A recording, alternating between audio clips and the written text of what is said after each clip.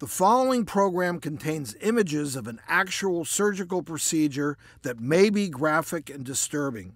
Parents are advised that these images may not be suitable for young children. Earlier this season, we met Veroinique, who had been bullied from a young age about her nose. Some children even compared it to Mount Everest. Not only that, her nose was a painful reminder of her estranged father. Let's take a look back at her story. I've always been self-conscious about my nose. Getting my nose fixed would be like a dream come true for me, but it's not just for vanity reasons. I started realizing I had my dad's nose. My dad and I have never had a good relationship.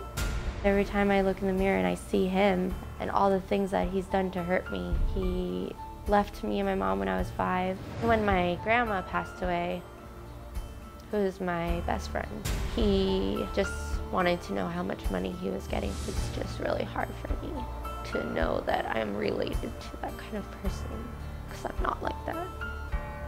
I think you would be a good candidate to have your nose done. What do you think? I think yes.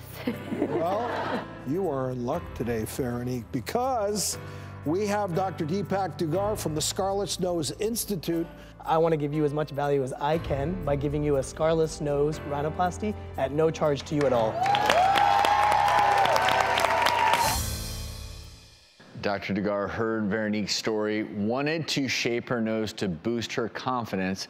This is the surgery. Let's have a look. It's so nice to see you again. Are you excited about this? Are you nervous? So excited and nervous. Today is my surgery day. The surgery means so much to me. I can't believe that it's really happening. Today we're doing a closed scarless rhinoplasty on Veroinique. This is a procedure where all the incisions are made inside the nostril, so no external cuts and scars at all. All right, let's do this.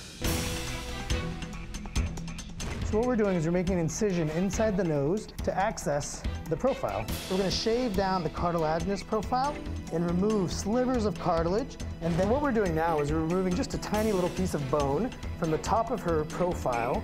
We want it to be perfectly smooth. So we're going to use a rasp to help file down the bones of the nose.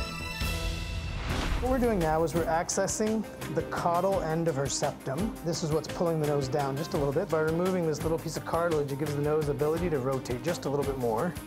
There's a muscle at the bottom of the nose called the depressor nasi muscle, which pulls the nose down. We'll actually remove about 30% of the muscle to prevent the downward pull of her tip when smiling. We're going to narrow the bones. It allows us to squeeze the bone in just a little bit.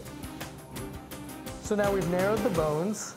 What we're doing now is we're closing the incisions inside the nostrils really meticulously. No external cuts or scars.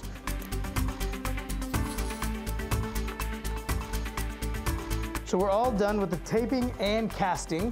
Everything went amazingly well. Surgery went perfect. And Veroinique, I can't wait for you to see your new nose.